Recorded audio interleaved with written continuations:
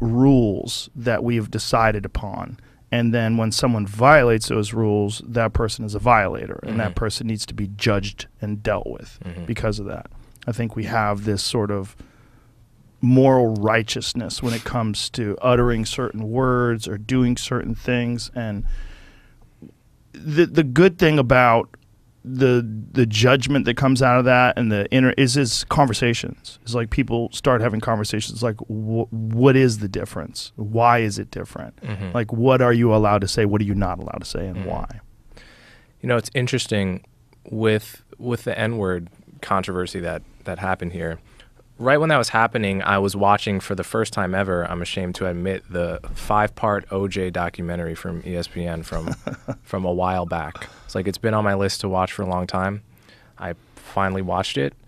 And you'll remember there's this moment in the trial where, you know, it's now known that there's probably a Mark Furman N-word tape, you know, like this cop that collected the glove at the scene has a history of using the N-word as a racial slur, directing it at people and so forth.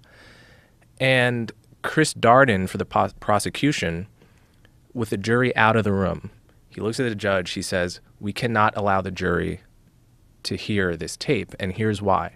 Black people cannot hear the N-word and remain objective.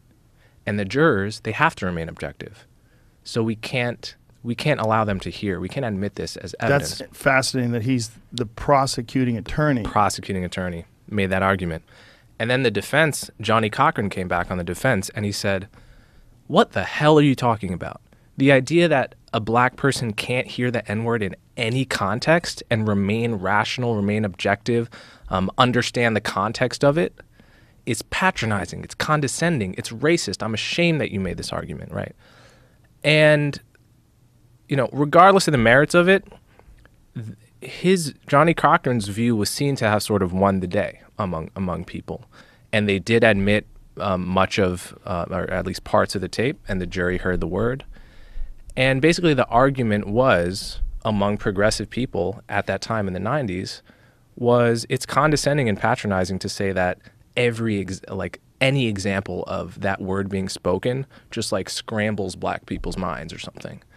And I think there's been a huge sea change in what the progressive argument now is. The progressive argument now is much closer to Chris Darden's point of view that any example of this word being used, whether it's in quotation marks, whether you're talking about the word itself, or whether it's being hurled as an insult, it's all the same. It's all so deeply, you know, shattering of the inner psyche of a black person. So I think at minimum, we should mark how much has changed there and who was making these arguments back then and who's making them now. And I worry that people are basically circling the wagon on an idea that they haven't really thought through, if that makes any sense. The Darden thing, I get it from a prosecutor's perspective because he doesn't want them to dismiss this character in his case, which is Mark Furman, who on top of that also has been accused of planting evidence. So there's like a two-thing going on with Mark Furman. You're dismissing his validity, first of all, because he's doing something illegal. He's planting evidence.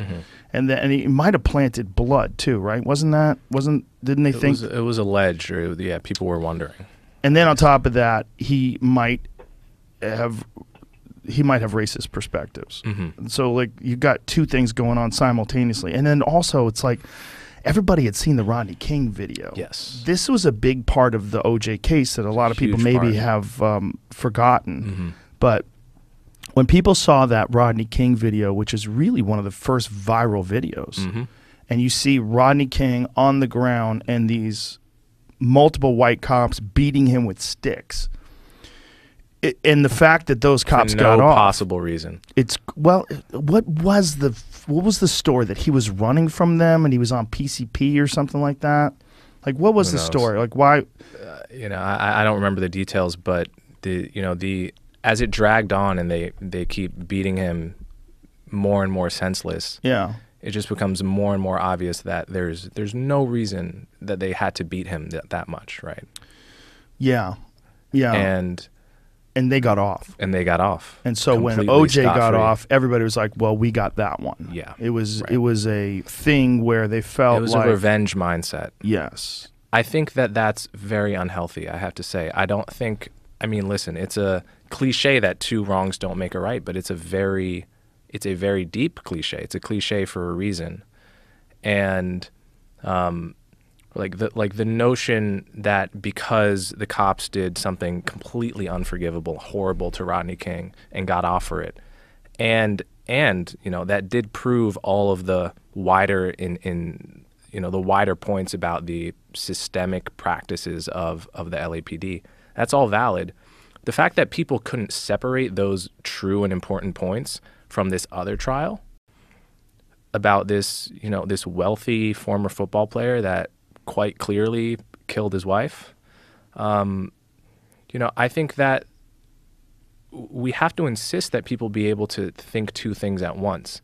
I mean, that's just one example of it, but, you know, it's possible to acknowledge everything true and valid about the Rodney King case and still say, I'm sorry, OJ's guilty. And there weren't that many people, certainly weren't that many black people at the time, it seems, that were really emphasizing that bright line that we can think two things at once here, folks. Yeah. And it doesn't make us look good to conflate the two. It's actually not just. Well, there was a real underlying thought that the Los Angeles Police Department was corrupt. Mm-hmm. And it wasn't just that. It was also the Rampart division, and there was allegations that cops that were involved in that were also involved in the killing of Biggie. Mm-hmm. So there was a lot of shit going on with LA cops where there was no internet back then. So we have to remember back in the day, like, these discussions were had with people just talking about it at a bar or over the dinner table, and no one had like real data to pull from, and there was no like real investigative journalism that was being done where you could show it. I remember the Rolling Stone